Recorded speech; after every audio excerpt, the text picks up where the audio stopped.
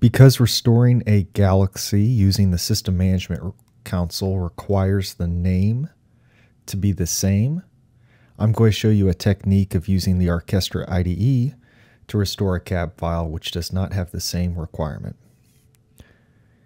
On my desktop here, I've got a file called galaxy1.cab.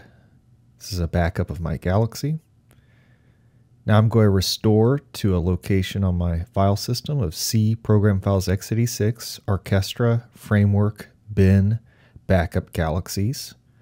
You'll notice that all the Galaxy names to start a new Galaxy are in this folder. I'm going to hold Shift and move my galaxy1.cab file.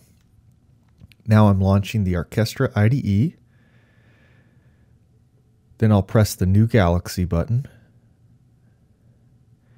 And in the Galaxy Type drop-down, you'll notice that the galaxy1.cab file is now there as a starter. I now have the option to name it whatever I want. I call it Galaxy2. Keep it simple. And it'll restore just like a normal Galaxy. Thank you very much.